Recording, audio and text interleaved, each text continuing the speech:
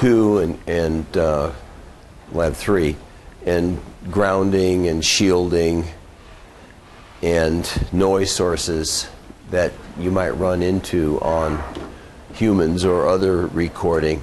Were there any questions about that? I want to make sure that people understand that reducing noise from recording on a person, particularly reducing pickup noise from 60 hertz, is also going to make them safer in general, because it means that there's less leakage current across the person. So there's no incompatibility between safety in recording and noise reduction. In fact, they have some aspects in common. But again, any questions? Yes? Somewhat related. So if you have a transceiver, let's say a 2.4 gigahertz transceiver, and that is on a separate circuit, but that circuit is also taking some measurements from your body. So does that frequency somehow go through your body as well? So the question is, if you have some sort of RF device attached to you, like a 2.4 gigahertz transceiver, do you get any of the energy into your body? And the answer is yes, generally you do, but also generally it doesn't matter, because as you probably know, the higher you go in frequency, the more the inductance, the self-inductance of the conductor matters, and so the more the energy stays on the skin. So-called skin effect. And at 2.4 gigahertz, almost all of the energy stays on the skin. And so you don't get much internal transmission. That being said, if you put enough power into your body at 2.5 gigahertz, you'll get burns on your skin. It's not a good idea, but at the typical output power of an instrumentation transceiver, which would be around a milliwatt, you're not gonna be a problem. I connected myself to a 400-watt transmitter once, to the point where I was arcing. This was really stupid, folks. I touched the output terminal of a 400-watt transmitter running at 100,000 volts or so, and I got a few burns on the soles of my feet because I was standing barefoot on concrete.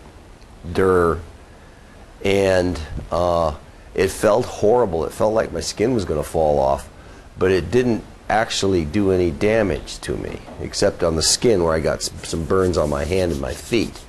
I was old enough to know better, too. I was 17 or 18. I didn't tell my parents until last year. You remember that time I just came in quietly and went directly to bed in the middle of the afternoon? Well, this is why. It felt really bad. But all the energy was 2 megahertz, and all the energy was on my skin.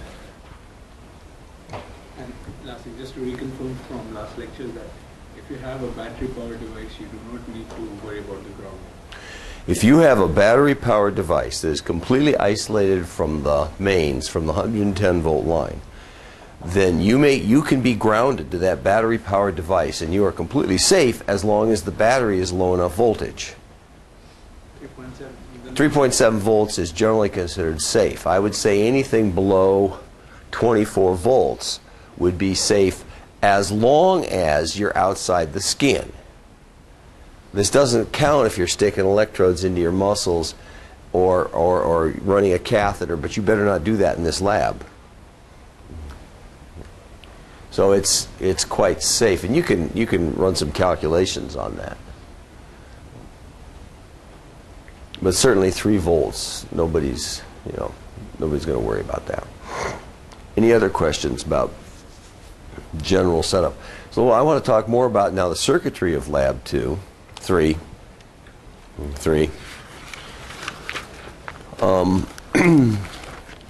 Then I want to talk about, after talking about lab 3, I want to give you all the choice. I want to make a branch point in the lab of saying that we can do the lab 4 that I did 4 years ago in this class, which is the last time I taught it, or we can do one of 2 or 3 other things. I'm going to give you a choice. We could talk about that, but let's go to do circuitry for lab 3 first.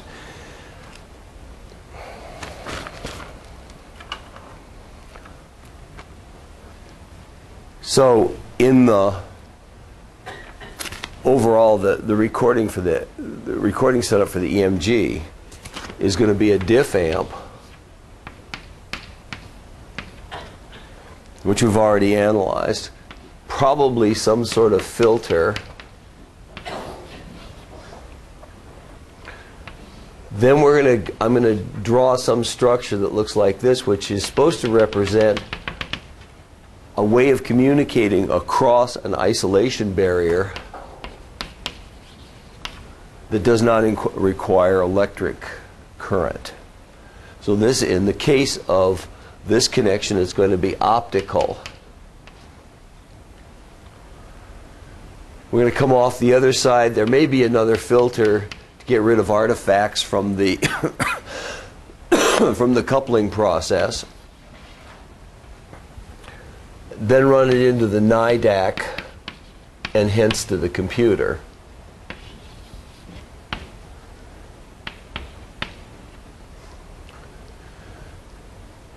This side of the circuit is going to be powered by an isolated power supply. So there's going to be a power supply which has grounded input 5 volts and ground, and on the other side of the barrier produces 0, plus 12, and minus 12. And I'm specifically saying this is 0. It is not ground. All right? There is no electrical connection between this side and this side. So you're going to apply plus 5 from the prototype board or from the bench power supply. Magic happens and plus minus 12 comes out on the other side. Actually, let's draw that out in a little more detail in just a minute. We need to talk a little bit more about filters. We don't need to talk about diff amps anymore. We need to talk a little bit about the power supply and a little bit about this linear isolator. But first, let me say that before you connect this to yourself, you need to put an ohm meter across here, and it should read infinity. So you pick 0 volts on this side and ground on this side, put an ohm meter between them, there should be no connection. Then you can connect it to yourself. This gets tricky. If you connect an oscilloscope to this side, it's grounded. That's not acceptable. That means that when you're testing this, when you're trying to get the circuit right in the first place before you hook it to yourself, you're going to have to use a non-biological test circuit, which makes sense to do anyway, probably something that looks like this. And in this case, you may as well ground it because you're going to be hooking an oscilloscope to it. And this might be a sine wave generator at 100 hertz and 0.1 volt amplitude or so, 100 hertz. And these resistors might be 100K, 1K, and 100K. So you'd expect that the voltage across here should be something like 1/100th of 0.1 volt, or about a millivolt. Once you get this running, then you would disconnect this piece, check the resistance, then connect it to your arm.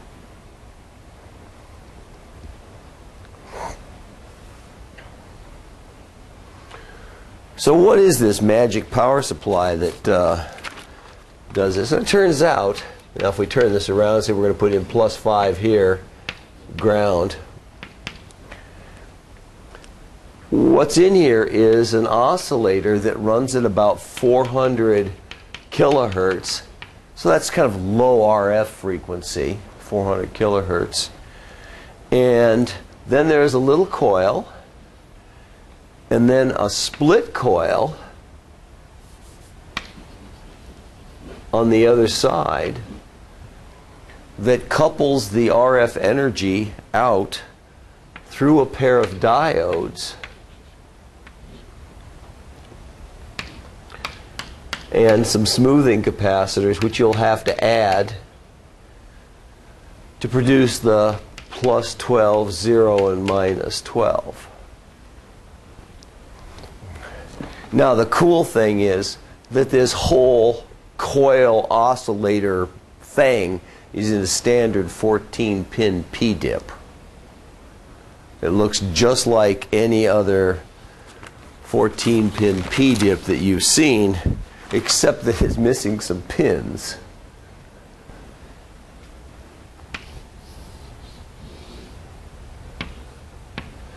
So if we draw this, pin 1 is plus 5, pin 2 is ground,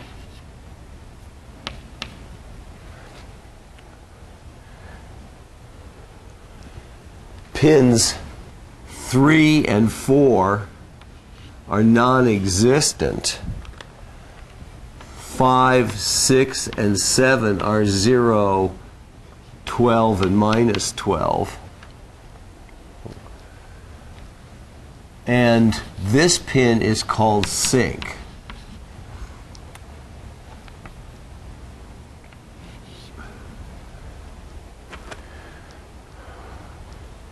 It is a gate. You put a switch on it to ground. If the switch is open,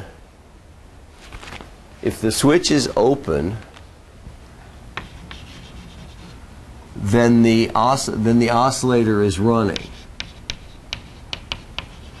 If the switch is closed, it is turned off. It is not a logic level. It is either open or it is ground. It is not 1 and 0, it is open and 0.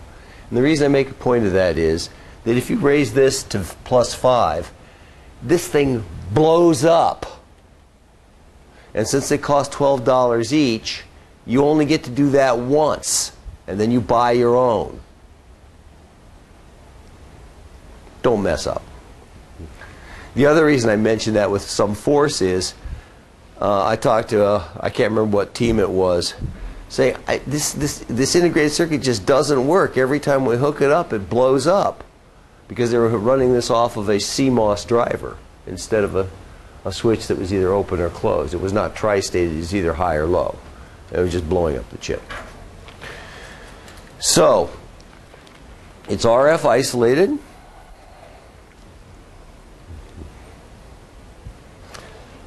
You can look at the data sheet. In fact, you're going to have to read the data sheet in some detail to find out what size capacitors to use anyway. Right? You have to read up on this. What's the name of the chip again, please? Oh, it's in the data. It's in the lab. It's DCP 05012 or something like that. But it's in the lab right up. And one thing you should look for, one thing that should immediately occur to you is, what's the coupling capacitance between this side, between the input and the output? What's the leakage capacitance? This is the capacitance you wish wasn't there but is anyway. And let's say that under the worst possible circumstances, somehow or another, you manage to short plus 5 to the 110 volt power supply. The circuit goes kaboom and disappears, but the coils might still be there. You want to make sure that you can't get enough current across that loop to hurt you. So we have to figure out what the capacitance is and what that means in terms of worst case current. It turns out this coupling capacitance is between 3 and 4 picofarads. You have to add just a little bit more for the effect of the whiteboard, but 3 or 4 picofarads.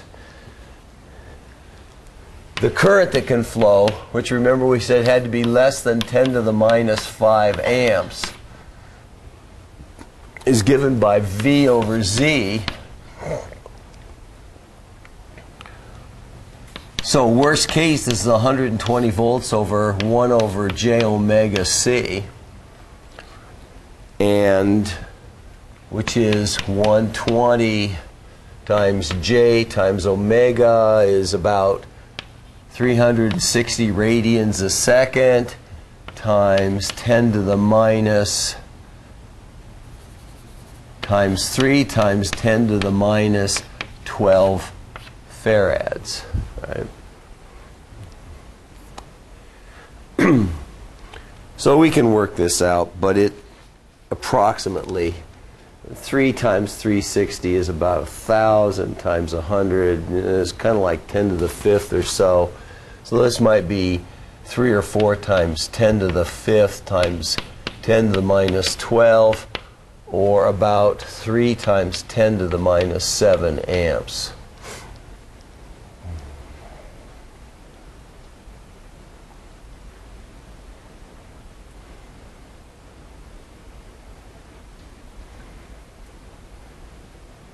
Yeah. So it's okay. We need less than 10 to the minus 5 amps, 10 microamps. We're actually getting about a 3/10 of a microamp leakage across this thing. Total worst case if you drop the 110 line onto the power supply. So it's safe. It's a good isolator.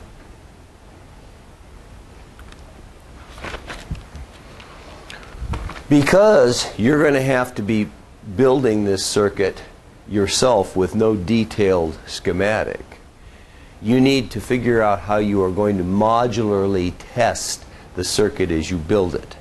I suggest that the first thing you do is plug this into a whiteboard,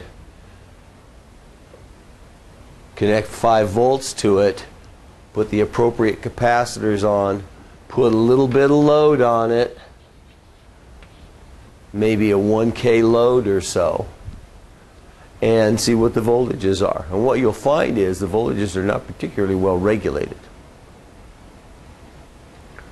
They're kind of like 12 volts plus or minus a couple of volts. Does that matter for an op-amp circuit? Because really what you're going to be powering off of this is either a diff amp, which is 3 op-amps, or a filter, which is probably 1 or 2 op-amps. Does it matter? What spec would you look at in the op-amp data sheet to figure out whether it matters? This requires again a close reading of op-amp data sheets, but what you want to look at is the power supply rejection ratio. How much does the output change if you change the power supply 1 volt? And at unity gain for an op-amp, you would expect that the power supply rejection ratio should be huge.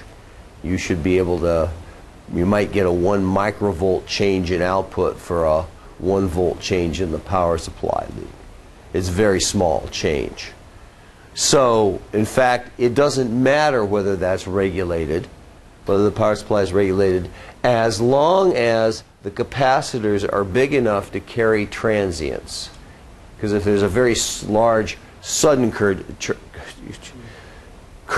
surge, you could imagine that there's other artifacts that could come in. Do I say like 7805 regulate the transients?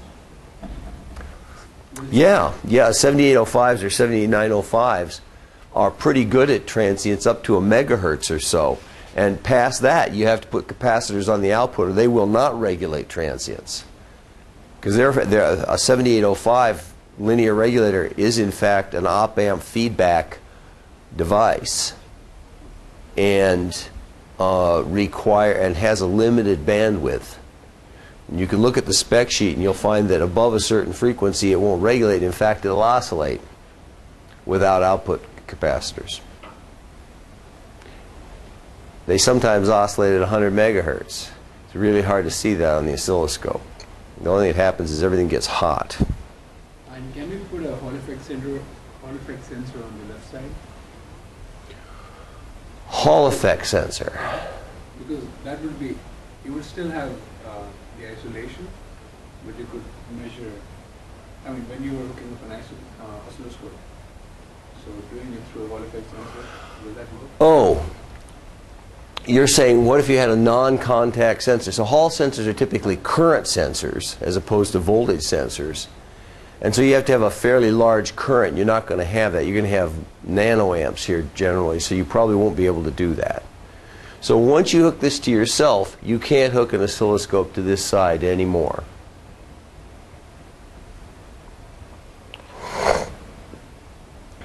All right, so we can get power onto this thing now. What about the other direction, the optocoupler? And there's a lot of ways of doing this.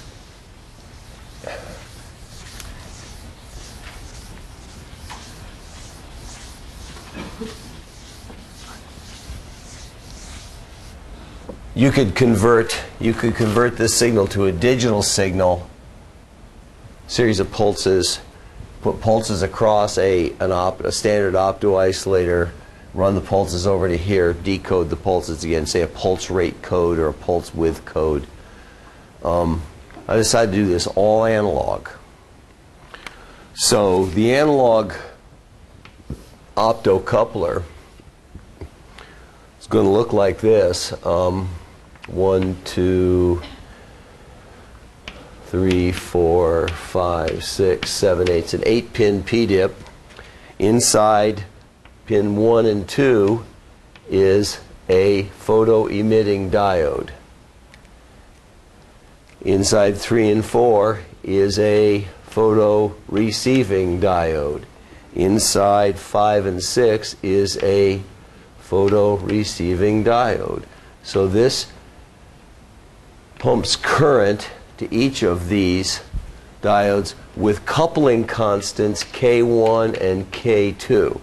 That is to say, if we put 1 amp through this diode, in principle don't actually do that, put 1 amp through this diode, we get K1 amps out of this diode. So this has units of amp per amp, right? It's a unitless constant.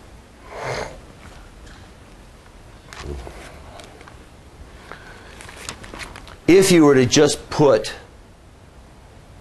current through this diode,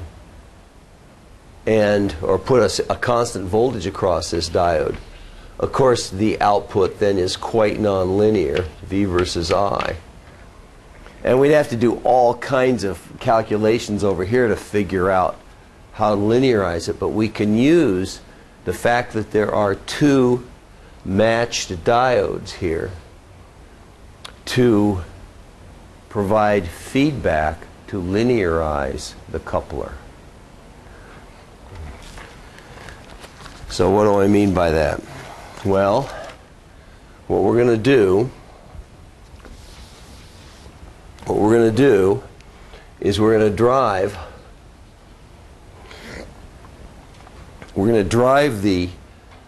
the LED, which by the way will be connected. Let's see, this is the isolated side, so I really should say 0 here and not ground. This is the isolated side. We're going to drive this with an op amp from some V in, and the negative lead of the op amp is going to go through some resistor to ground, but the other diode on this side is going to be connected to the resistor R1. This point is going to go to V+.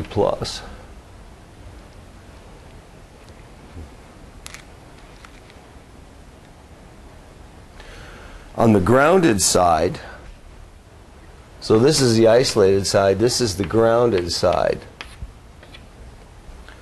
On the grounded side, we're going to run this diode to V+, run the other side into an op amp,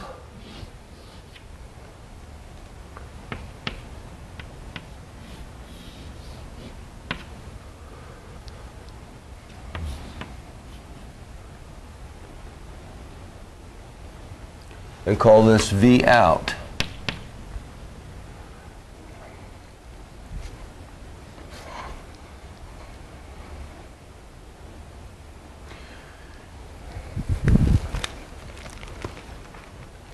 By the way, the coupling from this side, again, you always have to ask yourself, in the data sheet, it's an isolator, what's the spurious coupling that you wish wasn't there? And in the case of this device, it's about 1 picofarad, so it's quite small.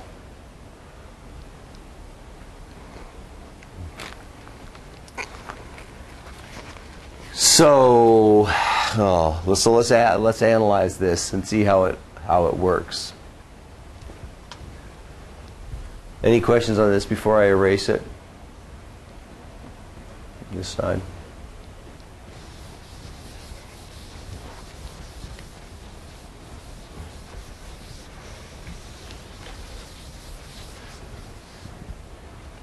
So if we call this point VA and this point VB, then we know, because there is feedback, that VA has to equal VB always, which is equal to Vn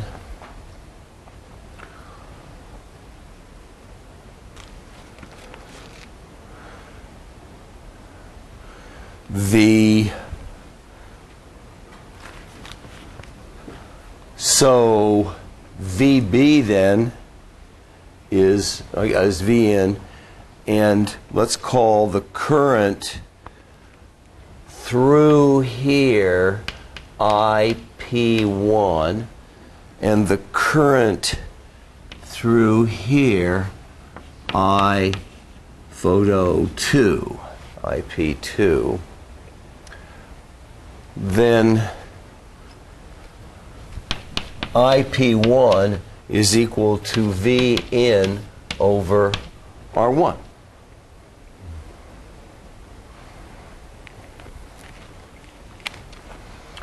But IP1 is also, by definition, equal to K1 times the forward current through the diode. So we'll call this I forward here.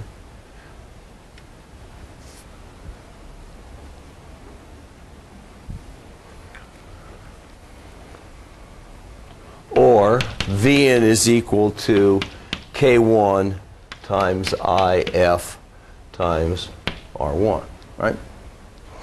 Just rearranging this, eliminating IP1 and rearranging. You get that Vn is K1 times the forward current times R1. But also now, this is a follower, so V out must be equal to IP2 times R2, which I did not label here, R2.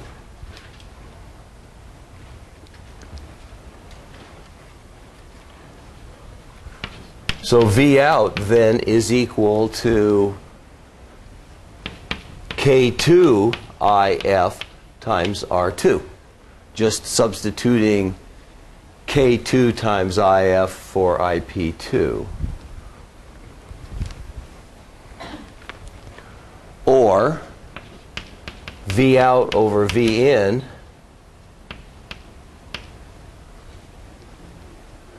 is equal to K2 R2 over K1 R1. Huh, those are all constants. So it's linear. So there's a gain from one side to the other. By the way, K1 and K2 are something like 0.1 to 2 or so, someplace in that range. But they're approximately equal. So they approximately cancel here. Maybe not exactly. You don't care. It's still a constant.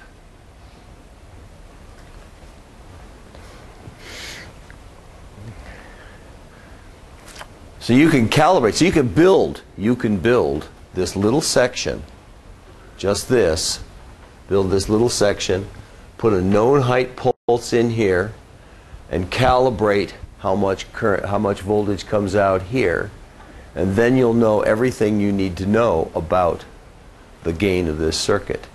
And you could change R1 and R2 until you get some handy gain like 1. But you don't have to, but you can calibrate. Once you calibrate it, you know the gain. But since you don't know K1 and K2 exactly for the given integrated circuit you have, you'll have to calibrate it.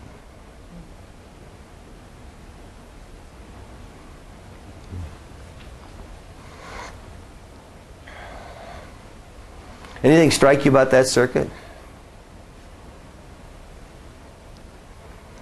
Anything? What happened? Well, yes? It's cool. It's very interesting. And it falls out mathematically very cleanly, which is appealing. However, building it is a little tricky. Yes? Okay. Why do we need the K1 linkage to be optical? You want these to be responding to the same light output, so that because you're using this diode to cancel the nonlinearity of this diode pair.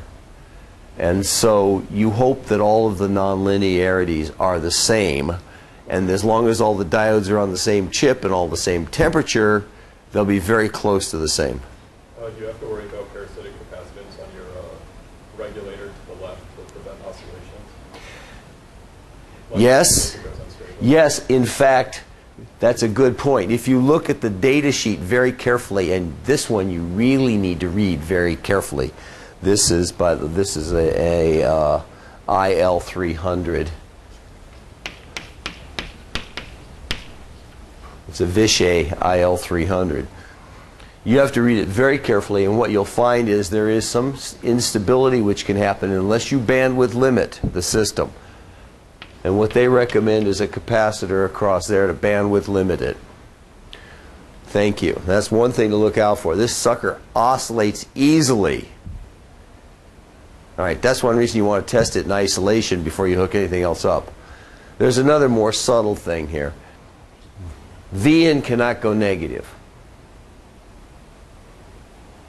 because you can't pull current backwards through that diode.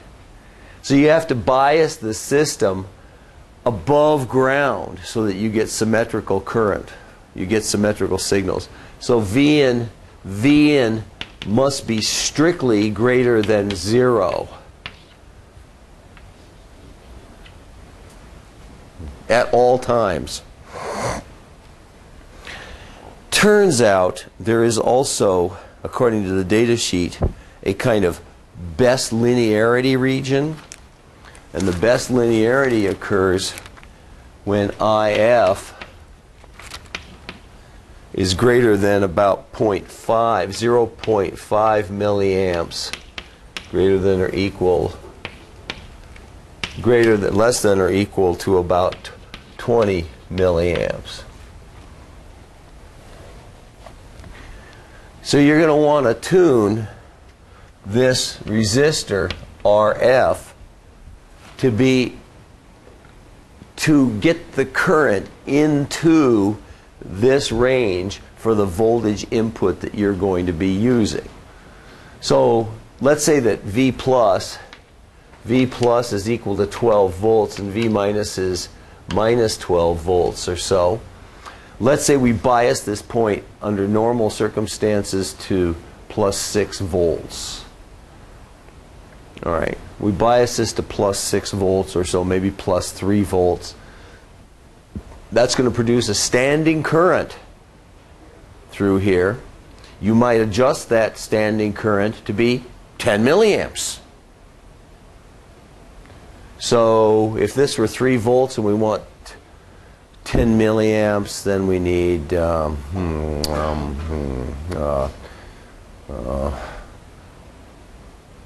100 ohms there or something?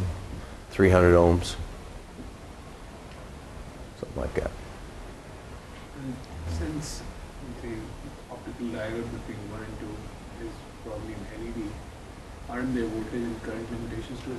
Well, there are also, right, yes, there are. This cannot possibly become, well, yes, there are certainly current limitations, and you'll find that this thing clips everywhere.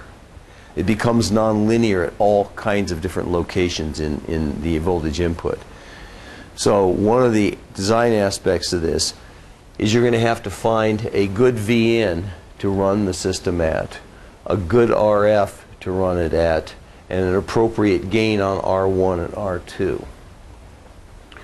So probably what you're going to put in here is after your diff amp, after your input diff amp, you're probably then going to run a subtractor to subtract or to add an offset voltage to the input. So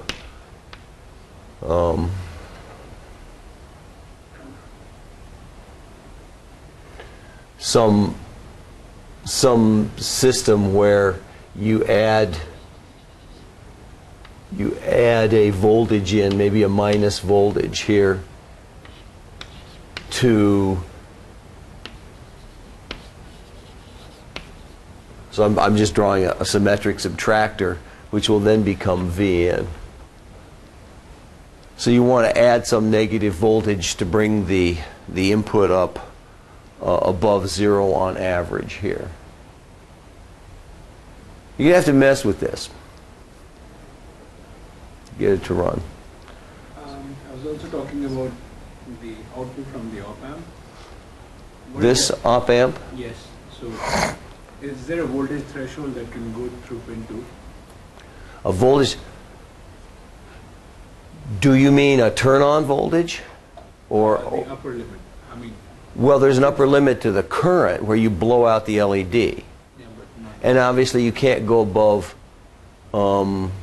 plus 12, which is going to be the power supply. So you probably want to adjust the feedback resistor so that if this op amp goes to the rail, you don't blow up the LED. But the LED is pretty tough. I think it'll take at least 50 mils. Well, I can tell you what it'll take. Hold on a minute here. I keep this with me at all times because it's a good one.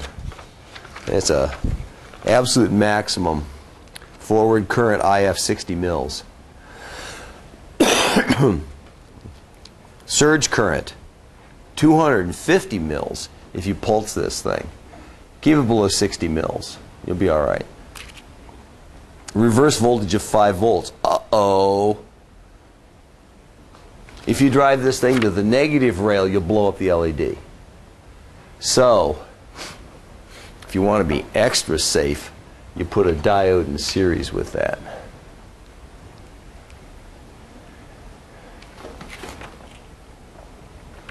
Or, you don't hook this to minus 12, you hook it to 0. That's even a better idea.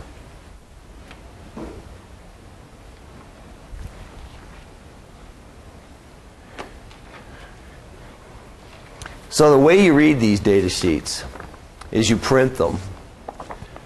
I know, primitive paper-based technology. You print them, and then you go through them with your yellow underliner, and you highlight everything that could kill you or blow up the circuit. And then you read it again, and I would say I've probably read this data sheet probably 10 times, and I keep finding stuff in it.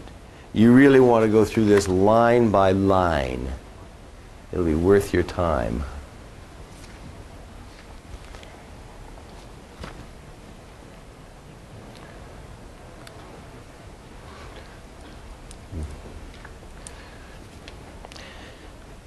So you have to play with this. I don't know for sure what values R and RF, R1, RF, and R2 are going to work. That's what you're going to figure out in the lab. That's why this is a 2-week lab. You're going to have to play with the power supply to make it stable. You're going to have to mess with driving op amps from the power supply. There's a lot of design aspect to this that you're just going to have to play with. But that's what makes it fun. This is not a canned lab.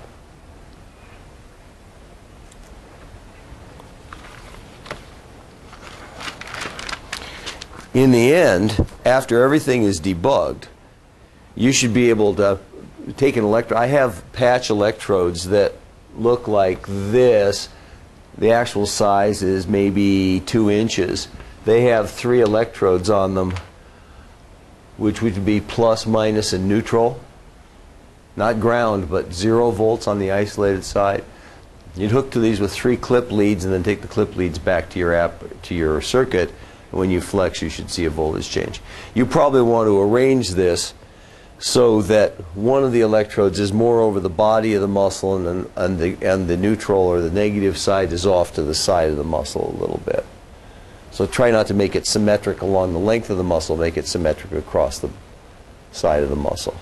Or go to a slightly smaller muscle like your forearm muscles where you can flex, you know, how many people, you know, most of your hand muscles are up here, right?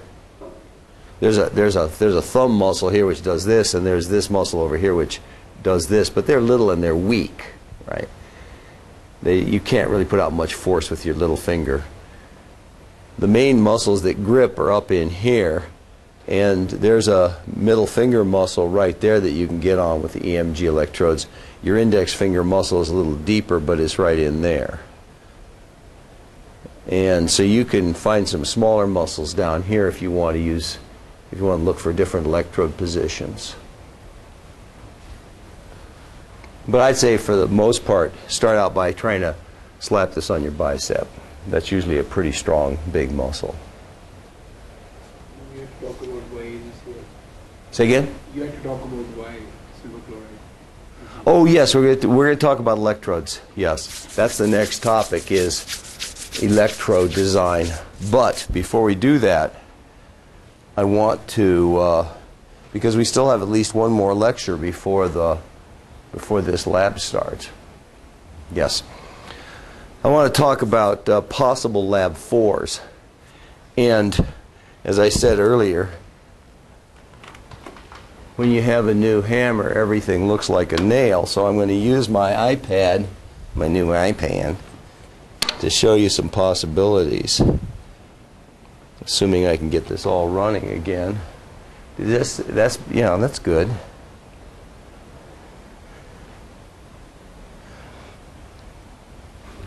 That's not good yet. Ah, there it is. If I remember right, this screen requires that you hook it over the nail down here, otherwise it snaps back up and breaks your hand. Alright, so one possibility, the default possibility that I did 4 years ago, is to build a more involved version of the circuit that we're building for Lab 3, in the sense that this piece is exactly the same, and in fact you wouldn't change it, but you would add a voltage controlled current source, another analog opto coming from the D to A signal on the NIDAC, the digital analog. Feed that back through, put a small controlled current, a few microamp current into your arm, sine wave typically, and measure the impedance. Measure the phase shift and the amplitude of the voltage that comes out, and get your skin impedance. And of course there would have to be power supply as before, but really what you're doing is adding a closed loop system where you're putting a current on, you're measuring a voltage coming back out.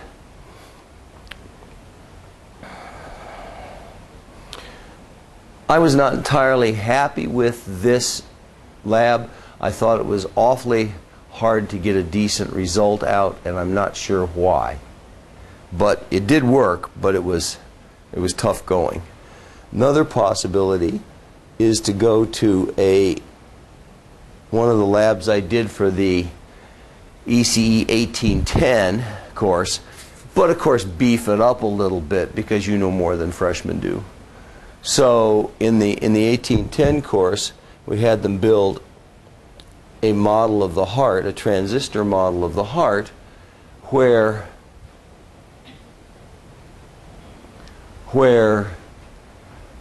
this represented a sinoatrial node cell, a pacemaker cell. You have your membrane capacitance, your membrane resting resistance, two transistors which represent a sodium channel, and a transistor that represents a potassium channel. So this is kind of a bulk model at the of a cell at the IV level. It simulates the IV, the current voltage relationships of a ohmic channel and two non-ohmic channels, the voltage variable channels. This thing oscillates. It produces a waveform which is kind of like this. This is simulation. It produces a nice oscillating action potential. It's an autonomous oscillator. Then this is coupled through a rectifying electrical junction. This would be like the sinoatrial node plus the, what is it, the bundle of His or something.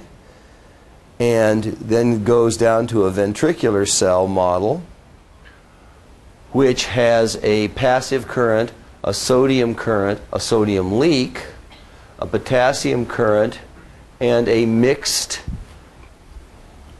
current, which would be more or less like a calcium current or a non-specific cation current, which produces a waveform that looks like this.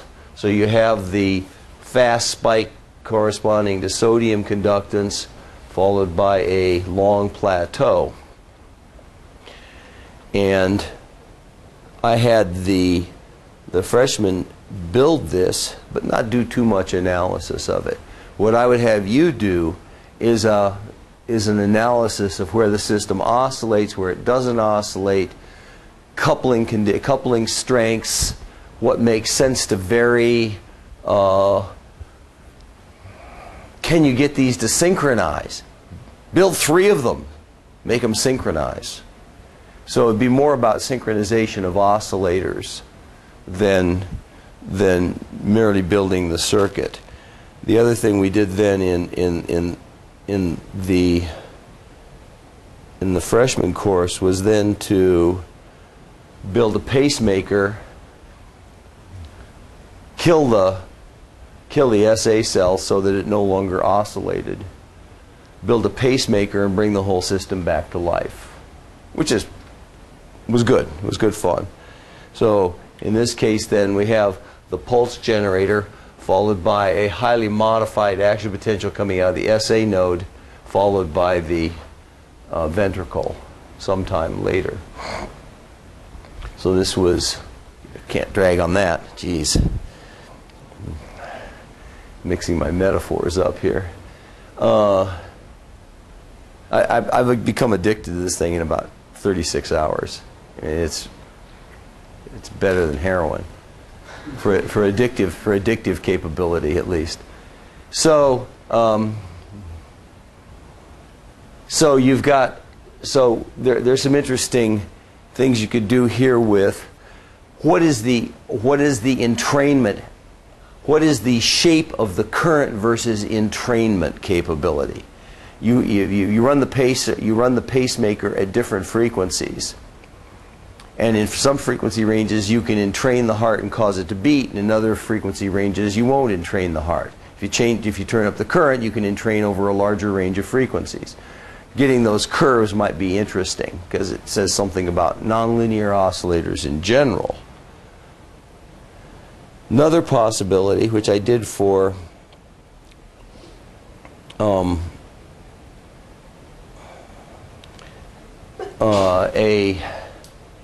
this is actually for high school students. Yeah, Curie says, was to build a model, an electrical model of a gene oscillator. Now this is not exactly bioinstrumentation, but it's related. You have 3 proteins that oscillate in order inside the cell that produce a nonlinear oscillator. You think of them as a pacemaker, as a circadian rhythm, as a rhythm generator. And what I had the students do was to build a model of that which would,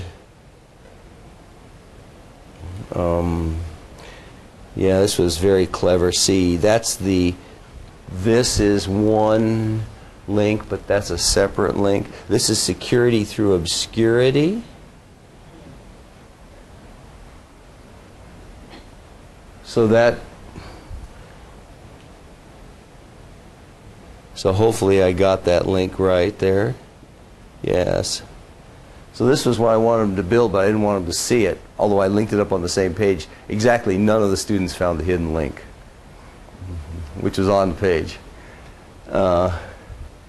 I'm showing it because I figured, you know, you'll go look at the source code of my page anyway. But what I'm doing here is to model, to use some very low precision models of a promoter which builds up in concentration. That's what an RC filter is a buildup of promoter, which causes translation of a RNA to a protein, which then builds up in concentration, which inhibits the next promoter, which inhibits the next promoter, and that's fed back. And this thing oscillates. And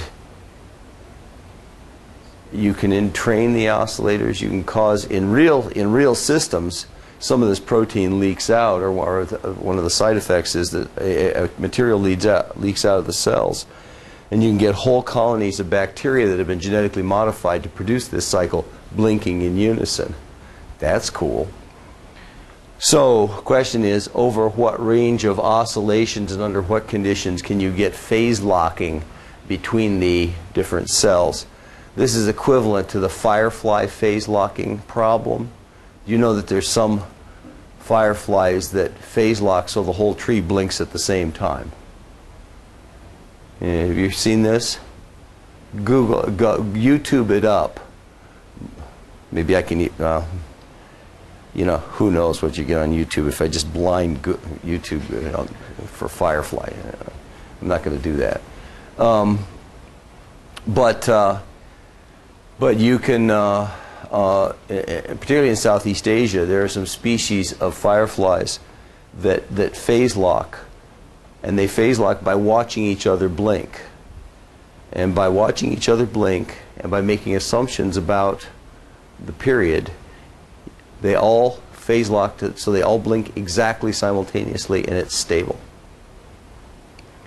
And this is your basic long distance communicator, right? One guy can be seen for 50 meters, but a whole tree can be seen a mile away.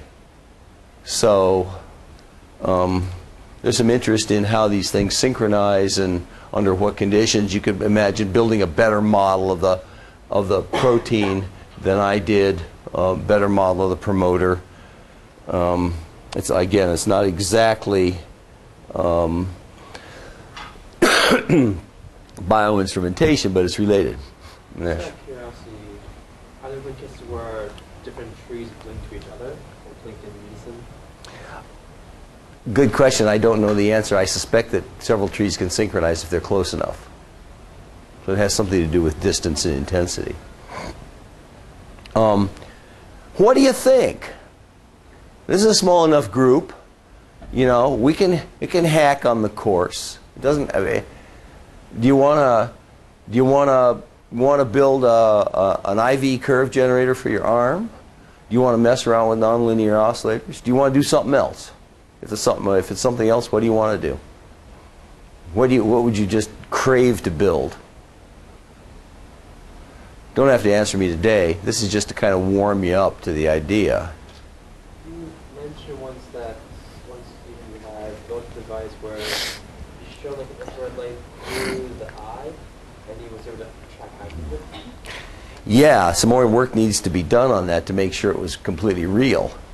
But the idea is to shine light in through a non-focusing piece of your eye, through the sclera.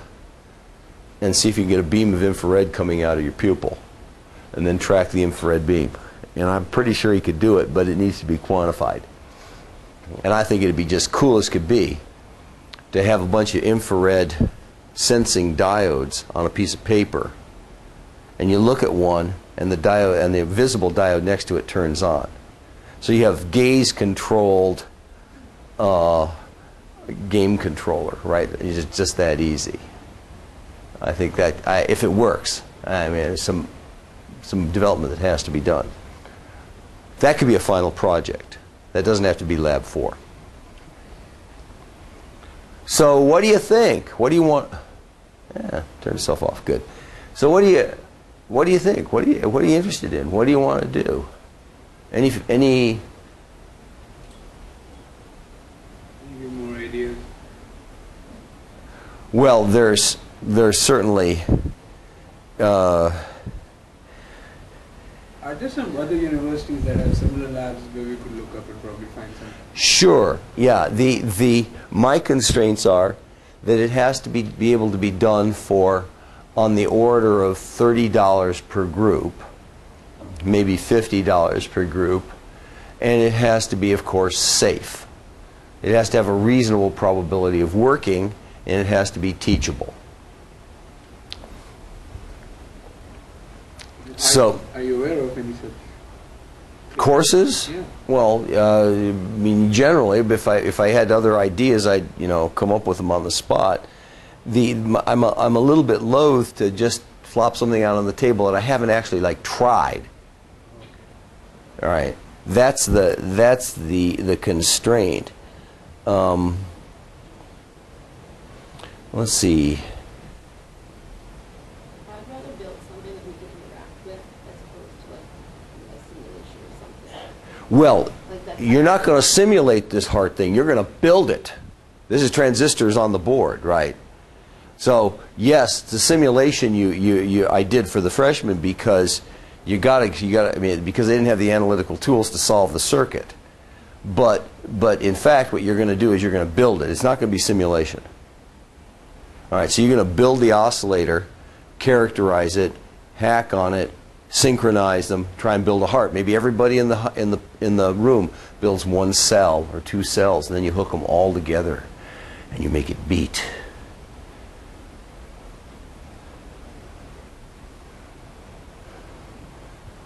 Bruce, Yes. if you put all those cells together, can you induce fibrillation? Well, yes. The interesting question: Can you produce a desynchronized state?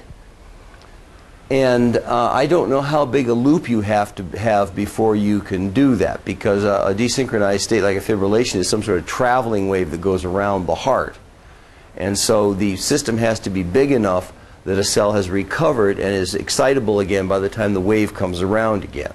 Maybe we introduce a delay. Maybe so. Maybe mess with the parameters to make it more sensitive. That'd be fun to see if you could build enough cells to make the system fibrillate under certain circumstances. Yeah, that would be interesting. Again, I haven't tried it, so I don't know that I can do that. Active cell model. What did I do for an active cell model there? Oh yes, this is the biology version. I taught an instrumentation course. I had the humans pretend they were the sodium-potassium channel. So you have two pots. I'm sodium and potassium, right? And you get an IV curve. So you get an IV curve that looks like an action potential if you're good. I actually couldn't do that, but this graduate student who we called Doobie could. Dustin was pretty good at it. So, if you wanted to build a circuit that simulated a Hodgkin-Huxley model, I mean, build the circuit. The Hodgkin-Huxley model is a mathematical description of an action potential, but you want to build a circuit that actually executes the differential equations. And the transistor circuits approximately do that. You can make them more or less accurate depending on how many transistors you use. The minimum is about 3. What appeals here? You want to think about it for a while? Think about it a little bit. The default will be build some more instrumentation circuitry to use on your own arm. I was wondering, how difficult would it be to like sense what we call like gamma rays or beta rays from your brain? Can you sort of making that term right? There's certain signals that you can measure from your brain. Right? There's gamma. You mean there's oscillations in your brain, right? And so you could look at alpha rhythms or other rhythms in your brain. I'm not going to let you hook with a lab full of people who are all doing different things. I just am not comfortable with having you record from your head. I just make a 2-week mini project. I want everybody to do the same thing, at least approximately. So you have to decide among yourselves what you're going to do, or we have to come to some sort of consensus. And I'm reasonably flexible, but I want to have some basis for grading so that everybody is doing approximately the same thing. So I'd say you have till next time next lecture to figure out what you want to do.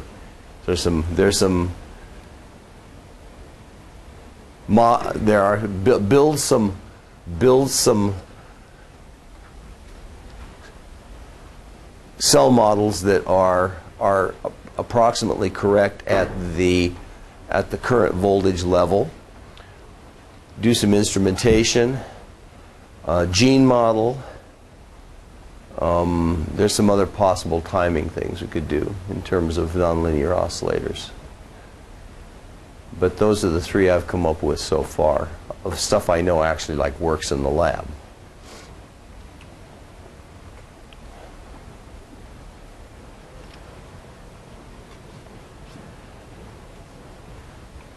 Well, let's talk a little bit about bioelectrodes then. We have 10 minutes or so. Excuse me while I deal with this cold. So the question is how to connect biology to electronics, and the problem is that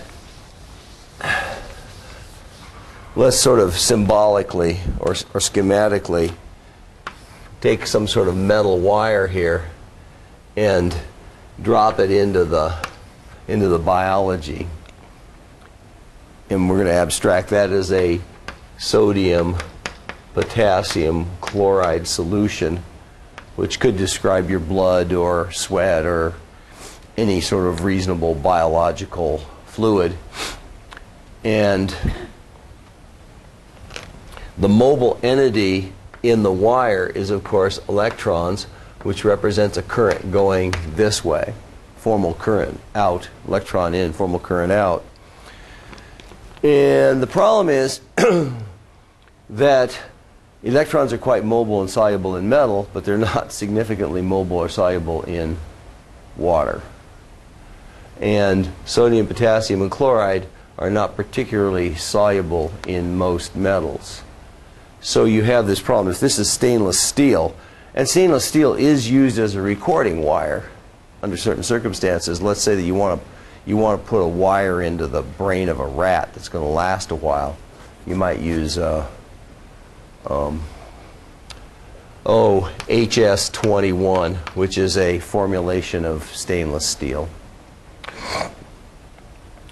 And what's going to happen is then when you pass current down through this wire, let's say you pass an electron down this wire, one electron, what's going to happen is the electron is going to go to the edge of the metal and sit here, and it's going to attract, for instance, a potassium ion to bounce right up against the edge of the metal and sit there. Can't get in, but it's going to sit there. And that is equivalent then to one positive ion being pulled out of solution, and so current is flowing this way. And you could pile up some more electrons here and get some more sodium stuck to it, and sooner or later you will have covered the surface with sodium ions and no more current will flow because, do you know another name for this? It's an electrolytic capacitor. So really what you're saying is you're building a capacitive coupling between the current inside and the ions outside.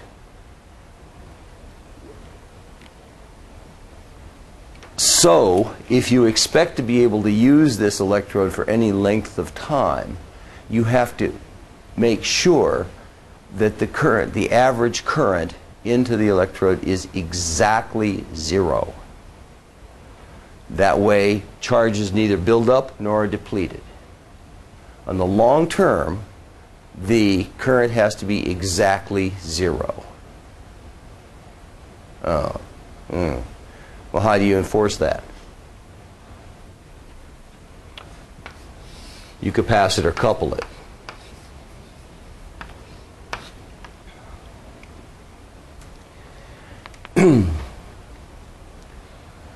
So, no matter how you're going to use this electrode, you have to make sure that there is no long-term current flow, and therefore it is impossible to get any sort of DC changes.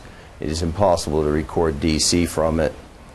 And what's worse is, because you are charging this electrode up, as you push current into it, its voltage changes. It's a capacitor. And what you'd really like is a electrode that has a voltage which is independent of the current, so that you can make easier measurements, better measurements, and not be limited by this.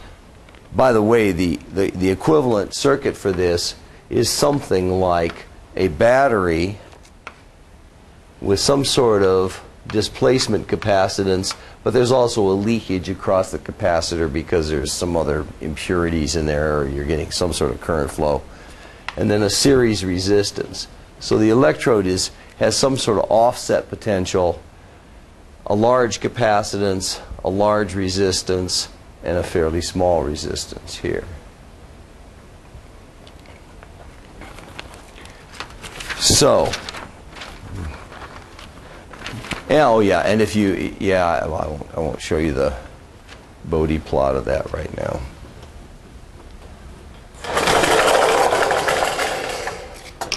So what do you want?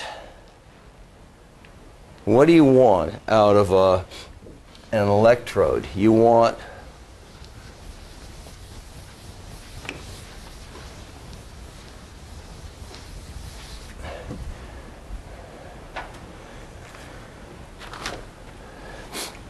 well, you got to have to be able to pass DC. That would be nice. So it should be an ohmic connection.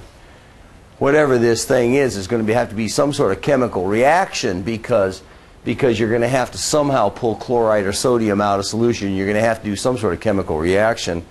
So you need a non-toxic reaction. There has to be an insoluble reaction product. Otherwise, as soon as you react on the surface, it's going to fall off into solution, and you've lost any advantage that you have. Now, what this means is, and one of the past DC implies that the solid and the solution share an ion, at least in principle. And also, the solid has got to be a conductor.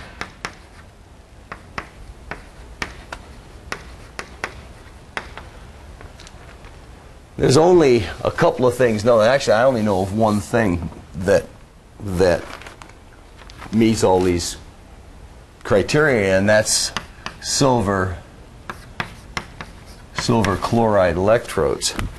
So if you draw one of these things, what you're going to have is a chunk of silver coated with perhaps an uneven coat of silver chloride, and maybe some metal exposed, maybe not, maybe a little bit of metal exposed. And we have a couple of reversible reactions. One is that silver reversibly goes to silver plus an electron. Mass balance works, charge balance works. And that silver and plus and chloride minus can reversibly react to produce silver chloride.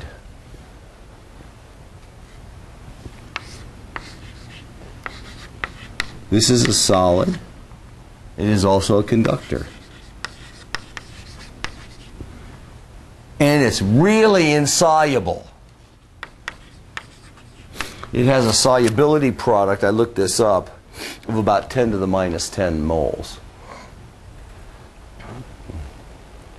So it is a solid, insoluble conductor. How handy. So what this amounts to is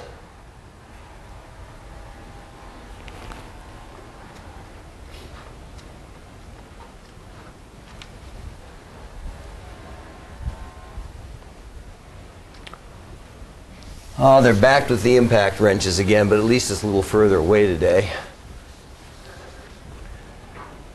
So let's say an electron flows into the silver. That means that a silver plus chloride minus falls apart and leaves reduced silver, and chloride floats off into solution. Floats off into solution.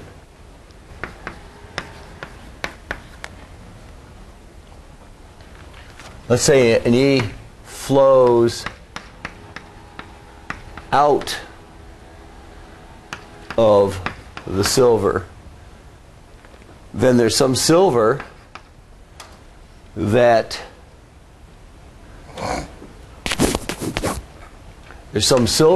becomes silver chloride, which pulls a chloride minus out of solution.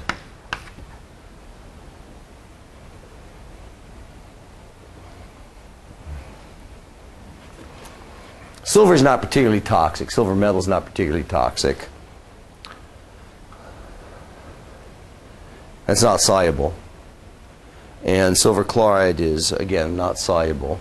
So you have this interesting system where you can pass a chloride ion from the solid phase as silver chloride into the liquid phase as chloride minus.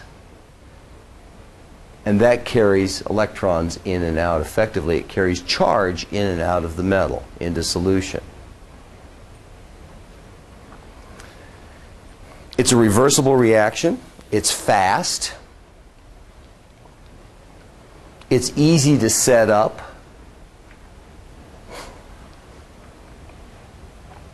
And you can buy electrodes that are pre-made. We'll talk more about that next time. So the basic chemistry is that you're gonna build an electrode which is some mix of silver and silver chloride. And in commercial systems it's a sintered powder. You mix silver chloride together with silver and you press it in a press under heat. It's called sintering. You make a solid out of it, but it has a high surface area because it's little particles that are pushed together. High surface area means good conductivity. You have both silver and silver chloride in contact with the solution, which means that you can undergo this reversible reaction very easily. And nobody in their right mind does this by hand, although I used to, 40 years ago when I was doing electrophysiology. You couldn't buy silver chloride pellets, so we made our own. Nobody does that anymore. We'll talk about the details next time. Think about what you want to do for Lab 4. What is most interesting to you? We'll have a vote.